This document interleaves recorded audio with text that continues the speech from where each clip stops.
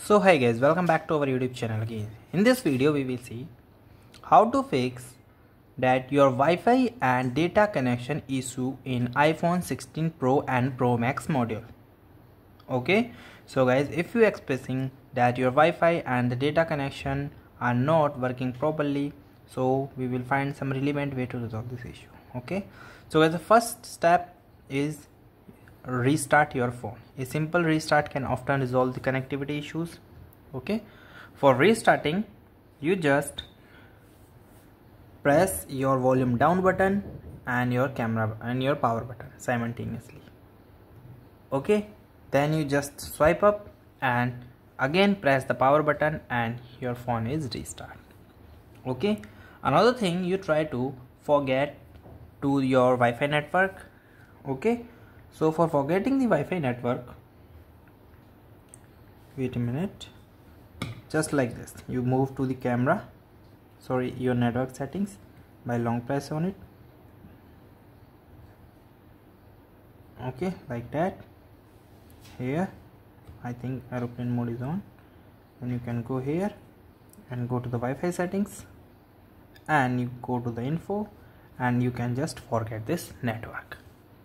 Okay, and another thing is, you try to on aeroplane mode and turn it off. Okay, sometimes it also help when your mobile data connection is not working properly. And if the step is not working above, then you can move to the another one. You try to reset your network. For resetting your network, go to settings, and in the setting again tab on the journal, and in the journal you just move downward, and here you can check the option of transfer or reset iPhone.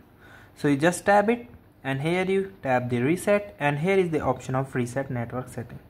So you just tab it and enter your passcode, and your network setting has been reset.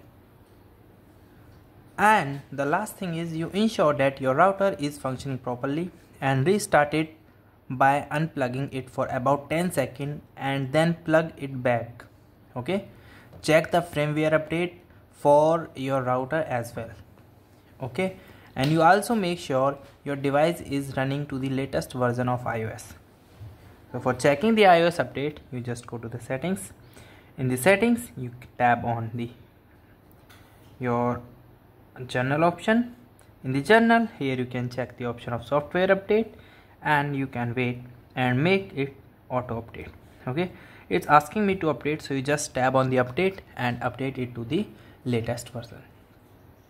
Okay, so guys, thank you and have a nice day, and subscribe our YouTube channel for the further information. I hope this video is very helpful for you.